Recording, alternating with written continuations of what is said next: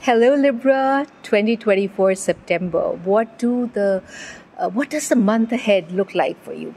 Well, when I'm looking at your tarot cards and when I see week 1, it says that you need to actually re-strategize or replan or rethink about all the things that you're doing. So whether it be career plans, travel plans, relationship, something to do with your relationship, your family, maybe you're thinking of renovating your home or something like that, you need to give it a second thought. Or if you are seeking some kind of a medical advice, do not just go by what one doctor says. You need to take 2 or 3 opinions. Don't just follow things the way they come to you. Try to verify, try to check, and remember, all that glitters is definitely not gold. When it comes to week 2, there could be some kind of a blast from the past. Someone comes back from the past into your lives, bringing in some good news. So, it could be an ex coming back into your life, bringing a lot of fresh energies, a lot of love, a lot of good fortune, and this time around it might turn into a long cherished commitment, and I think it's good for you. So it could be just a friendship. It could even be a romantic relationship. It could be some kind of a relationship with an ex-boss. But whatever it is, it's going to be very, very beautiful.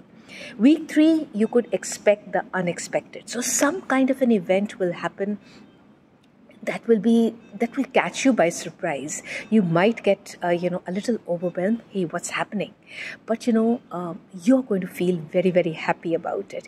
So there is something really good in it.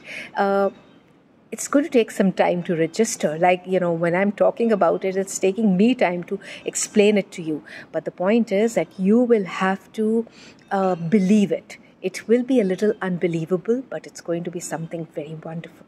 So get ready for the unexpected in the 3rd week of September, Librans.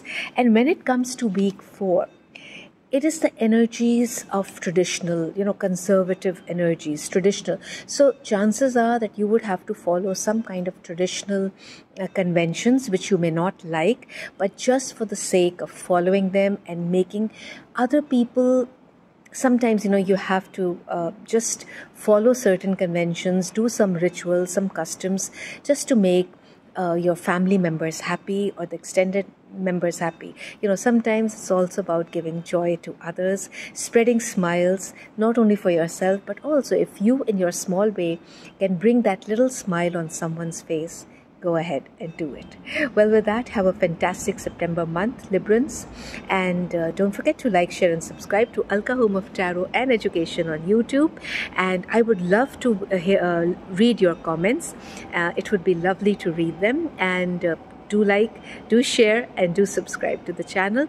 And if you wish to get in touch with me for a tarot session, then the number to do so is 99103-67241.